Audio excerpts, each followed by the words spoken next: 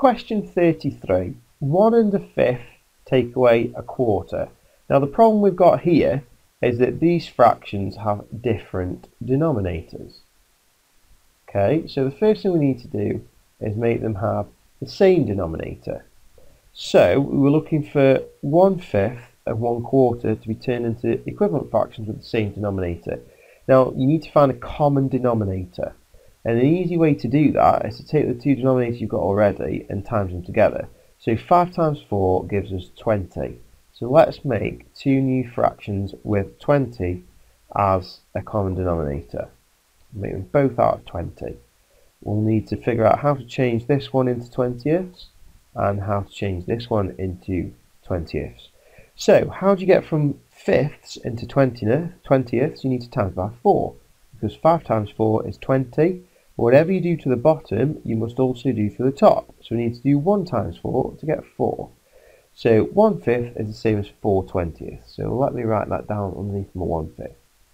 A quarter, well, to get from quarters to 20ths, you need to times by 5, because 4 times 5 makes 20. Whatever you do to the bottom, you must do to the top. So if 4 times 5 makes 20, I need to do 1 times 5 makes 5. So 1/4 is the same as 5/20.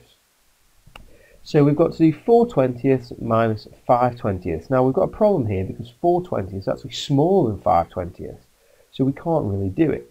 So we need to remember that this wasn't just 1/5 in the first place, it was 1 whole one and 1/5. So I need to remember to put this whole one back in. So it's 1 whole one and 4/20, take away 5/20. Now the obvious thing to do here is from the whole one, take off the 4/20. So if you do 1 whole one and 4/20 and take off 4/20, this 4/20 here and this 4/20 is going to cancel each other out. So if you take 4/20 off 1 whole one and 4/20, you'd just be left with 1 whole one left. But we've only taken off 4/20 and we need to take off 5/20. So there's an extra 1/20 there to take off. Extra 1/20 because we've only taken off 4/20. So you need to do 1 whole one, take away 1/20. Now remember, a whole one, if we're dealing with 20ths, a whole one would have 20/20. So if you do 20/20 and take off 1/20, you're going to end up with 19/20 left. So 20/20 take away 1/20, 19/20. And that's your final answer, 19/20.